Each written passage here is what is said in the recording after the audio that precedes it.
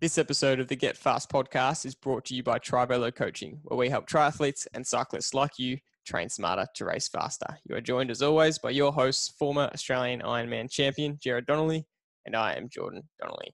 On today's episode, we are joined by Natalie Van Coevorden, a current Australian professional triathlete, one of Australia's top triathletes in the world at the moment.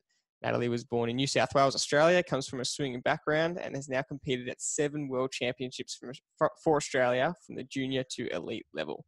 She trains and competes both domestically and internationally, mostly on the WTS, the World Triathlon Series circuit, where she has finished as high as 11th in the world rankings. She got her first World Cup podium in 2013 and her first WTS podium in the 2018 season, where she was third place at WTS Abu Dhabi. She was also part of the Mixed Relay World Championships team that placed second in Hamburg and first in the Edmonton WTS Series Relay in 2018. Her most recent goals have been to qualify for Tokyo Olympics, which, as you'll find out in the episode, it was interesting to hear how that goal played out in 2020 and her plans for Tokyo 2021. She's currently joining us from Croatia in Europe, which made for a decent interview in terms of connection. We had a couple of interruptions, but most of the interview should be fine audio-wise to hear, but we had a great chat to her about her professional career so far, and we got some great insights into her professionalism and things that really make her the athlete that she is today. So, Dad, what did you take from this?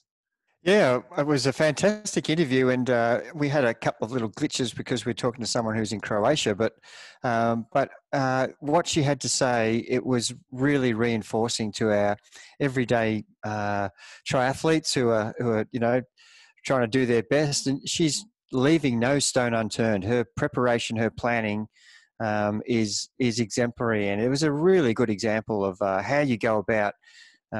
Covering all bases with nutrition, with psychology, with strength and conditioning, with recovery, with rest, with sleep.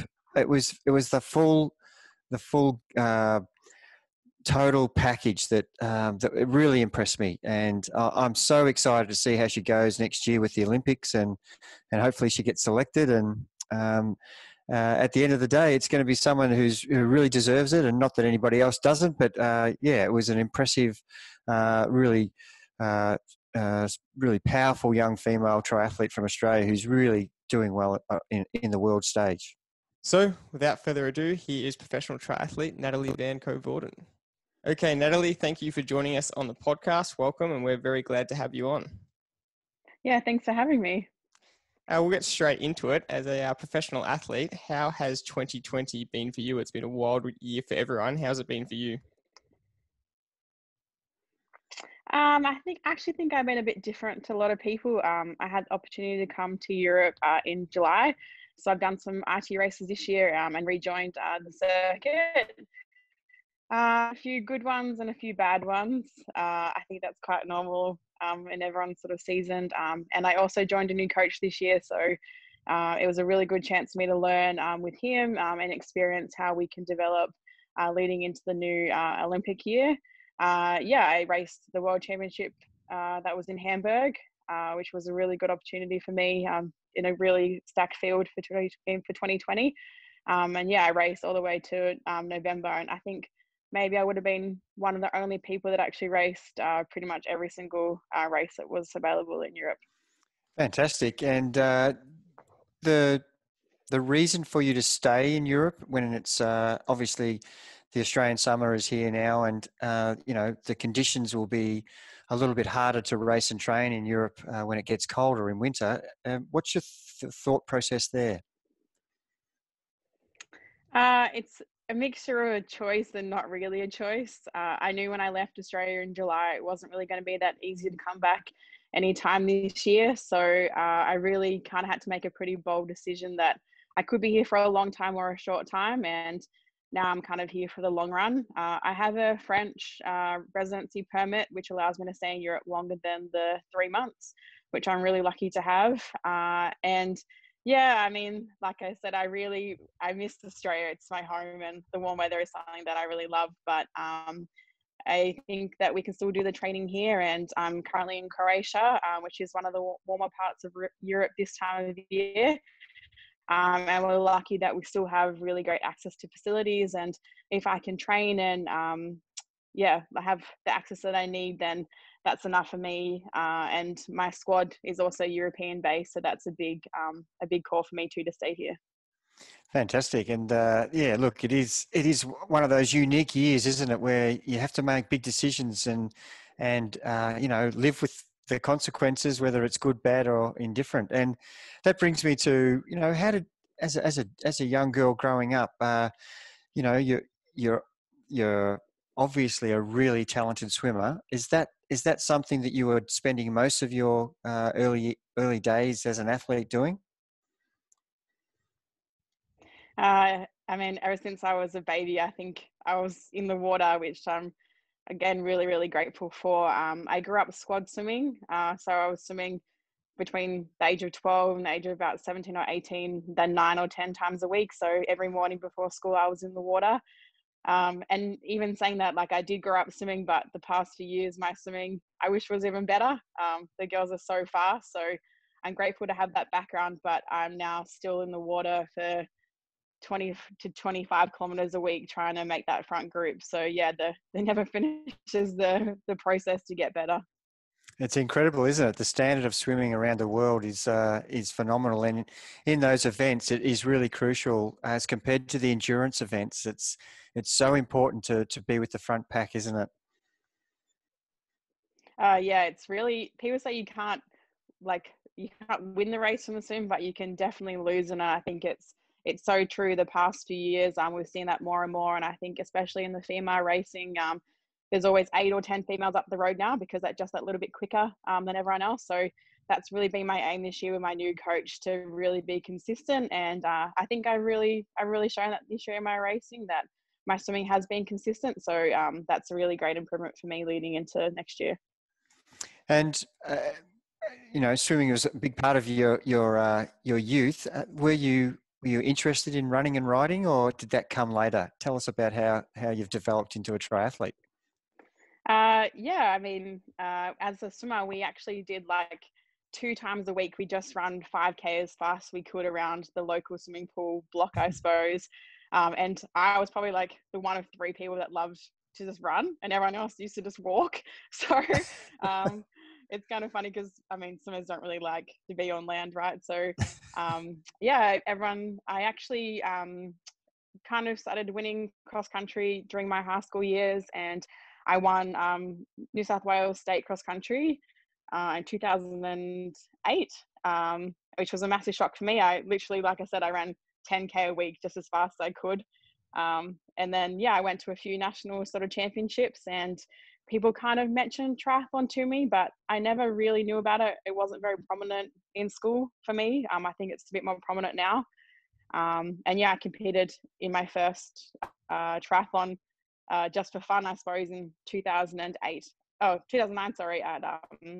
at All Schools Championships through the school system. Yep. And I swam really well, rode on an aluminium frame bike, and I think maybe I came 8th or something. But I loved it from that moment on, and it really gave me the passion for the future. You pretty quickly found yourself on the world circuit. If your first triathlon was in 2009, we were speaking off air about how 2018 was such a good year for you. You came 11th on the ITU circuit, and your best place was 3rd in one of the races in Abu Dhabi. So take us through some of your career highlights since being on the world circuit, and even include in that 2018 and how that was a highlight for you. I think for starting my career, I made world championships, just my junior world championships, 3 months after starting the ITU sort of circuit as a junior, which was a bit of a shock. Didn't think I was that good. That was really the start for me. And then, definitely, I've been in a few world championship mixed relays now, which is a really a magical opportunity to do, because you only get that. There's only 4 people that can be chosen, and if you do get chosen, you really have to grab the opportunity with both hands. 2018, I have to say, was one of my best years. With the podium Abu Dhabi, it's pretty special to be on a WTS podium, and especially in a race like that, I proved to myself I have good skills, and I could really perform at a high level. And also that year we came second as a team, which was a great opportunity leading into like the new Olympic cycle. So yeah, it's been a bit of a roller coaster, but yeah, it's really great to be starting to progress in the higher ranks as an elite. So you go, George. Well, I was just going to ask on that. So 11th was the highest in 2018, and you want to obviously keep progressing on that. And then 2020 has been interrupted. Is your next goal to crack that top 10 and keep climbing up? Yeah, for sure. I think every WTS now I look in it that I really need to be at a top 10. That's my level that I really want to hit and what I aim to be. So I think that was kind of my reasoning behind joining a new group. My group is surrounded by girls that are really in that top level, the top 10, like consistently. So if I can train with them on a daily basis, that's like the aim where I want to be with them on race day as well as in training. So yeah, I hope in next year we can have a more consistent circuit and I can be, in that top 10. And the Olympics obviously were postponed this year, and hopefully they'll be in place next year. Was that disappointing for you in your preparation? And how have you handled having to defer that to a whole new season? Is that something that's been difficult? Yeah, I mean, we started 2020 with the processes of really focusing on the Olympics with heat prep. Even in 2019, it was all Olympic focus with planning and what we could do to be best prepared with those conditions, especially after seeing it at the Tokyo test event. And then I suppose it all came crashing down really fast. Within March, I suppose, we raced the last race in Mooloolaba. I'd just come home from Europe, actually, because Australia was the only racing that was happening at that time. And then I think 2 weeks later, the Olympics was cancelled. So yeah, for me, I think this is the first chance that I've kind of thought, I actually could go to the Olympics. I have a good opportunity to do so. So it is quite disappointing, but I really hope that in the new year we have the Olympics that will happen. Maybe it'll be a little bit different to what we're all planning. I think first time to be like, but the opportunity to race the Olympics is, like I said, like once in a lifetime. So yeah, this is just like refocusing, just having this year as a really steady sort of base.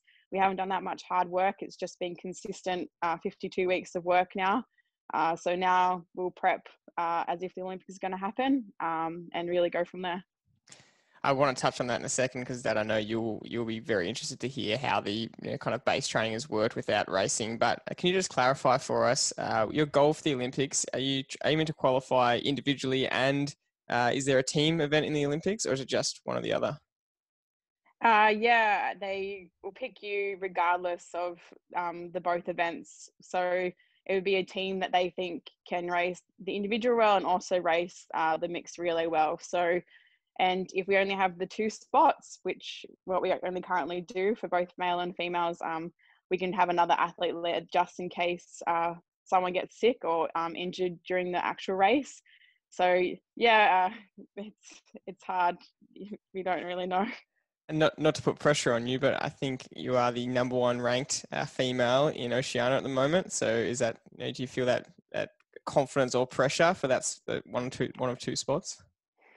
I mean, I think I've done everything I can. I've put myself in really opportunities over the past few years and shown that I can be a relay athlete and also a mixed relay individual athlete. Sorry.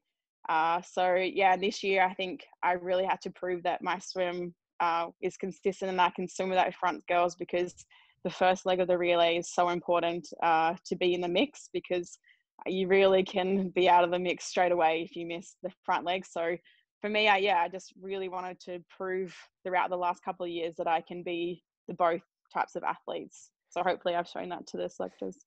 And for those who don't know, can you explain how the mixed relay works? Because it's quite unique. It's kind of a bit different in terms of its distances, and it goes male, female, and the race itself is very different. It's really compact and really competitive for positioning. Yeah, it's kind of hard to explain. We always tend to race a race before, so you're trying to recover as well as you can to race the next day just as well. And I think personally that being a first female, you have a lot of pressure because the race is kind of on you. And it's very different between the first and the third leg as a female, because The third leg, sometimes you're playing catch up, or third leg, you're just trying to stay in the race to help the last man. So yeah, it's a 300-meter swim normally, an 8K bike, and a 1.6 kilometer run. So yeah, it's fast, it's furious, it's 22, 23 minutes of action. And I really, it's so hard, but I really love being a part of it. And now that technology is coming into play, I think the Olympics will show a variety of things, from team tactics to the equipment that we can have to develop the mixed relay to be a really good Olympic event. That's amazing. No, I really like that. I think it's so exciting, and I just find the distances so funny. You know, the 300 swim, the 1.6. It's obviously a mile, but it's just not something you see in terms of a sprint or an Olympic. So run us through kind of the last, this year of training. You mentioned that it's been a lot of base training. Obviously, you went without a race for a long time, and you chose to come to Europe to be able to race again and train with your squad. We want to know what kind of training you were doing over this period. We had our athletes doing a lot of base training and just making sure that they were prepared for when races did come back up, they could step up to that. But, what was your coach getting you to do, and what was your squad really focused on? Yeah, I think as soon as we knew that racing wasn't going to happen, we really kind of shut it down on like the high intensity sort of work, because there was no real point, like physically and mentally, trying to train for that when we didn't know what was happening in the next few months. So yeah, definitely swim wise, I was really, really lucky that I could go to the ocean and keep swimming. I know a lot of people couldn't. So yeah, we just kept ticking away the 4 or 5 kilometers a day, 5 times a week, just to keep the arms sort of moving, a little bit of speed, but nothing really like normal. The run, I say I'm a tempo specialist now. I think I could run tempo like all day. We did so much this year of just steady, like just getting into a certain pace and just really getting into the flow of cadence work, and even like technique based work at that sort of pace, because it's really easy to build off a tempo and threshold sort of base if it's there for racing. And the bike was quite similar. We just, the 8 to 10 minutes, just kind of grinding it out, like just at a really solid sort of tempo pace, again on short rest.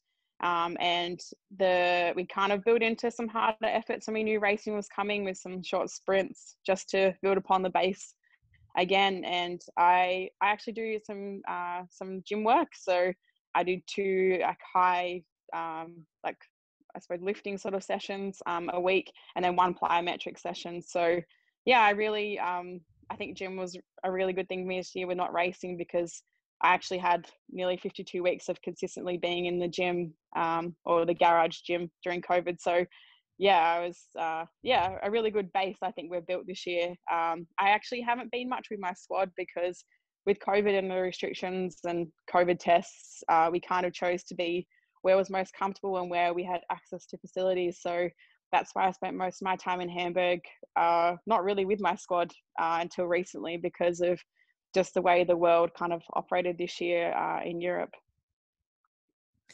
That's really fantastic that you've been able to get that consistency into your program, in your running and in your strength and conditioning. Do you take much emphasis into your diet and your nutrition? Is that a focus that you're really keen on getting as part of your everyday routine? Is that something that's important? I think it's the most important thing out of everything. If you don't eat properly, then it doesn't even transfer into your training. When I was probably 10 years ago as a junior, I was 10 kilos lighter than what I was now. I was really, really petite, and I really didn't focus on eating after training and kind of getting the level that I need post and pre sort of sessions. Now I work with someone that I've worked with for the past 10 years, and we've kind of focused on being like a robust sort of athlete. So if the post training is really the important part, and I work with him a lot on how I can fuel myself for the next session, because that's when we're training so much in one day, it's really, really important to get what you need in like straight away, and then that will help you for the afternoon and even like the next day, because I think a lot of people think you have an easy day and you can not eat very much, but our bodies are still ticking away at such a high rate that it's so important to keep fueling at a significant sort of rate. And I don't know if this helps, but we did a test this year, and at rest, I burn over 8,000 kilojoules at rest. So it's such a Wow. high amount. Yeah, my metabolism is just ticking away, and we've got results from years and years before. And just because I've kept eating and kept building my engine, my metabolism has just taken that and just gone with it. So now that I say the more I eat, the more my metabolism just helps. And yeah, it's really helped me as an athlete. Wow, that's really really good that you know that, and that you've worked with someone to actually get that part of your entire process correct. I mean, you already said that you've got the strength and conditioning side. You obviously use a dietitian. I want to ask about one part in a second, but with that post-training food, what kind of things are you consuming? Yep. And is it do you find that you and your squad eat similar things, or is it more individualized to you? What kind of stuff do you actually have? Everyone's really individualized. I mean, I think some people are probably still learning that they need to eat before and after training. I think it's like a learning process. Like, unfortunately, you learn it the hard way. But yeah, I've kind of, in Australia, I actually always have sausagen. That's like my favorite thing in the world, but I can't get it overseas. But chocolate milk, I always have that. I either make some homemade muesli bars, that like oat bars that I can take to training, or just even a banana. I normally have two things post session, just to get the calories in straight away. Yeah, pretty simple things you can buy. It's nothing special. It's just, hoping to get the calories and the protein and stuff in post workout. Even if it's easy or hard, you still need to have something. Making sure you're doing it is probably the key, is what you're saying. Yeah, so, it's definitely a habit. Yeah, absolutely. So, I mean, like I said, that's the strength and conditioning side, the dietitian side. And then I did read that you have employed previously a psychologist to help you with your goals and performance, especially you look for the year ahead and, what are you trying to achieve? So how important is that mental side and that mindset side of your entire kind of approach, that you've got a lot of the other things nailed? Yeah, I think you have to stand on the start line feeling as well prepared as you can, both physically and mentally, because if you stand there knowing, oh, I'm going to do terribly today, then you've already lost the race before you even dove into the water. So we really worked on day before or week before the race, really knowing the course, what we kind of wanted to achieve it ourselves. And they weren't like, how do I say, they're all process outcomes. So everything we wrote down from swim, bike, run, and then like an overall sort of general concept of what we wanted to achieve. And he really worked with us to help plan that out and maybe change our mindset so it wasn't negative connotations. It always changed to positive, which I kind of helped, especially when you're in a bit of a struggle. You can kind of think back to what you've written down, and it really helped you get going. What's an example of something you write down that's a positive connotation in terms of a process compared to a negative? I say like swimming, like I don't want to have a slow stroke rate. You want to be like, I want to have a high cadence, and I want to be sprinting to the first. I want to have such and such to the first can. You don't want to be like, I don't want to do this. You want to always be on positive.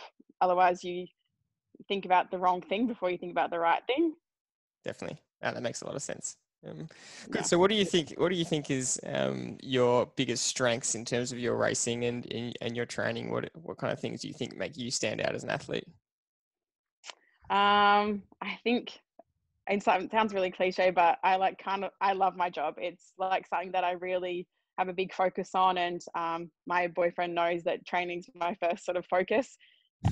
Everything revolves around training. So if something needs to get done, it has to be done. I don't like missing things. So I think that's probably my main personal quality. I'm really just in the focus.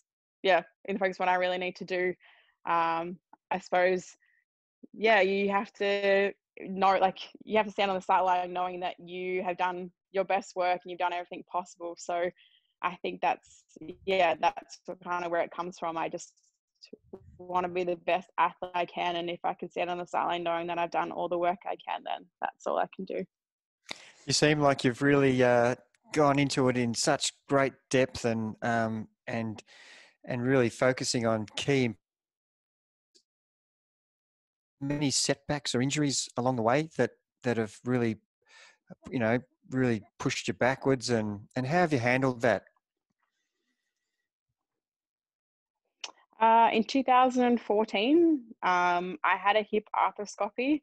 I had an 8 millimeter tear in my hip, and I also had a bone. My bone was like kind of like a bump instead of like being concaved. So I had to have surgery, and they shaved down the bone off my femoral head, and then had to repair the tear. So yeah, I actually had all of 2014 mostly off racing. It was quite hard for me when I first had surgery. I thought my career was done. I didn't think I would. I don't know, at the moment you're like, what's for me now? But in hindsight, I actually think it was probably one of the best years I could have had, because I started doing gym work. I started focusing on the tiny little things like plyo and getting myself stronger and more robust. And because I spent time away from the circuit, I could really focus on myself and things that I could improve without the distractions, everyone else being around me. So yeah, it sucked. I mean, I didn't run for 3 months, and back in the day, Ultra Gs weren't that common. So I had to, the Bulldogs Football Club actually let me use the Ultra G at the time. So yeah, I was quite lucky in that sense. But yeah, that was, touch wood, it's been the only injury that I've ever had in my 10 years. So I've been really, really lucky. But yeah, that was probably one of the hardest years. And then, yeah, it's just taken me a while now to build up that strength in my left hip. When I first had the surgery, I told my leg to lift, and it didn't lift because I lost muscle in it so fast, which you don't really think about. And I was quite scared, but yeah, it's been good so far. So yeah, that's all. And you could say it's luck, but you've really said a couple of times on this episode that you really aim to be a robust athlete. And so it's not coincidence that if you put so much emphasis in diet and strength and conditioning and recovery, that you will prevent injuries, although not injuries are preventable.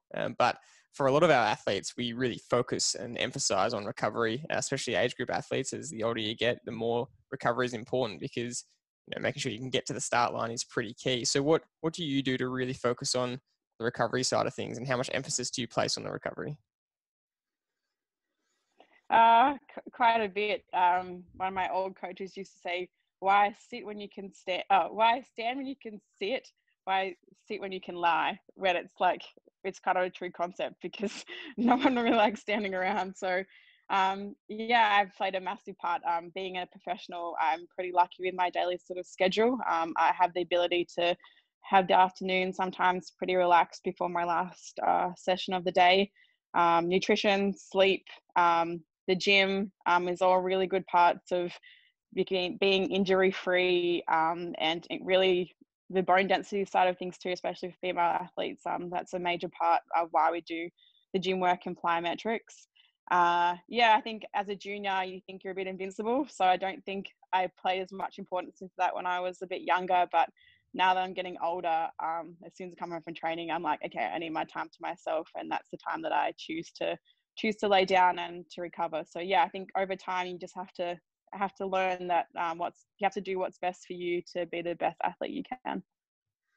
You find that the recovery is so important, but is there something that you think you could do to take your mind away, just to get it off the focus of, because you're very dedicated from what we've heard in this podcast about how you go about it. Is there something that can relax you? Or is there something you think, like a lot of people like to do some study, or they like to have a part-time hobby, or is there something that you do outside that gives you that recovery, rest from physical and mental training? I'm pretty lucky my boyfriend's not in triathlon, so it's really nice to come home to him and not have to talk about things that I've done in my day. We can talk about other things. I generally enjoy baking. That's something that I really like. And I suppose during COVID, I like to do some projects. So I actually built my own squat rack and chin-up bar in my backyard. So that was like just like something like that I enjoy doing, just because it was fun and a bit of an adventure, and something that I normally didn't get time to do. So yeah, I mean, the normal things like watching a movie, reading a book, that sort of things. But also when we come to new places and we have easy days, I like to see a bit of the sights around the new towns that we're in, because you don't get many opportunities to do that. So yeah, I try and make the most out of the travel that I get to have. Now, something I wanted to ask kind of on a similar note was, I mean, from an outside point of view, the pro circuit looks so intense, the amount of races that happen. I assume that you break it into kind of a base season, and then once it's race season, are you really just trying to recover between races, especially if you're backing out week after week? Or do you find because they're sprints, you can recover quite quickly? I mean, how do you actually manage the race load? Yeah, early season is a bit easier because we have about 3 or 4 weeks between the racing, but in the June to July when it's back to back, or even like the individual and the relay, and then we're racing again the next weekend. Yeah, it is really important for recovery and not actually doing too much in between, because it's you don't really need to. You don't lose fitness between a week and a week, so it's really just either traveling to the next place, getting settled and getting back into a routine. But also there's kind of the other fine line of not doing too many races, because that's when you actually start losing fitness, because you're not training in between. So I think the most that we would do is either probably the two to three races maybe. But apart from that, we'd never keep racing like weekend and weekend. And we race the French Grand Prix and also the German Bundesliga. And a lot of those times, the races aren't so important. We just train through those races because we have the opportunity to do so, and wait for a major race to taper back down. Fantastic. So the big year for Tokyo, have you got a plan that you work backwards from, and assuming that you'd be selected? That would be obviously, in the forefront of your mind. Do you work your training program back from that date and everything's geared towards that, or is it not the most important thing for the season? How do you manage what's the key goals here? And the Olympics are massive in the world, and yeah, I'm just interested in your thoughts on what the process is for you. Yeah, I suppose I'm currently in week 2 of the new 2021 season leading to the Olympics. Yeah, we definitely do blocks of training. We know what's ahead of us. And I suppose I don't know if I'm selected yet, but we have to plan as if I was. So this month is just the base sort of training. And then from January onwards, we start introducing the heat work and the high intensity sort of training that we'll need leading into the new sort of seasons. Yeah, the Olympics obviously are the pinnacle, and I think most of my squad is looking towards that. So it's kind of great because everyone's on the same sort of pathway. But yeah, if I don't qualify for the Olympics, I know that there's still a WTS season that I can race and achieve good results. So yeah, I think at the moment we plan as if the Olympics are happening, and I do go, but for us, especially with the selection period being so late now, with the new discretion whole process, and we don't really know when the Olympic qualifying points are starting again, it's quite hard. So I think we have to kind of race both, be fit for both. I need to be fit for the WTS season to get chosen, maybe, and then get fit for the Olympics. So yeah, next year's a bit different, I think, to normal years. That's great though that you've got that plan kind of really well set, and mentally you're really focused on exactly what you want. I guess that has to be key if you're going to commit to the goal. You have to really know what's ahead. We've actually spoken to some pro athletes on the podcast, and one who was also looking for the Olympics in the athletics had kind of an opposite approach, where he said that he actually doesn't want to know what's ahead. He just wants his coach to tell him kind of week by week as it's coming. He doesn't like to kind of handle that pressure. So it's interesting hearing the different approaches. For you, knowing that that is the big goal, that's the pinnacle, that is the A race, to apply a similar kind of mentality to what our athletes go through when they choose their A race. How do you go with that last month kind of leading into it, that taper phase physically and mentally? How do you approach that process? I think I've kind of learnt throughout the years, seeing other athletes go to the Olympics and being at many world championships, that you kind of have to do your own thing. Everyone tends to get a bit antsy, I suppose, and it's just the way that everyone deals with coming into a big event. There's a lot of pressure, and being in international, I've seen the pressure from different countries. So I think I've learned from seeing other people when I was younger that I kind of have to be relaxed and just take the time for myself, because I think that's the best sort of way to prepare. Yeah, even with tapering and stuff, every athlete is so different to what they need leading into a race and in race week. So yeah, I think even with I was with my old coach for 9 years, and we kind of learnt a process what works for me. And now with my new coach this year has been a great opportunity to kind of learn what we need leading into next year, kind of like a test run, I suppose. Which is kind of the same with the Olympic sort of base sort of work. We kind of did a test run earlier in the year. Now we kind of know what we need. So yeah, I think just take it. You have to do what's best for you. As selfish as that sounds, it's like you just have to do it. Have you found, obviously changing coaches would have been difficult. You've been with someone for so long and you would known each other very intimately with what works. How has it been with the new coach? Have you straight away found immediate differences, or is there just subtle changes that have enabled you to feel like you're improving? And that's the key, isn't it? Every day you want to feel like you're just getting better than you were the day before. Yeah, it's really true. I think with my new coach, I've had a lot better communication. I've been able to talk to him, and we've kind of worked through what I need. And we both, when I kind of met with him to start with him, we kind of sat down and said, well, what are you looking for out of this? And I basically said, I want to swim consistently. That was my biggest thing. And I want to be more consistent as a whole athlete and be at that top sort of level. But being in a group environment for so long, it was quite easy to go into another group environment. I already knew how the structure should have worked and how everyone operates in a group. So I think it was quite an easy transition to move into his group. Although I haven't had much time, it hasn't been the easiest year to join a new squad.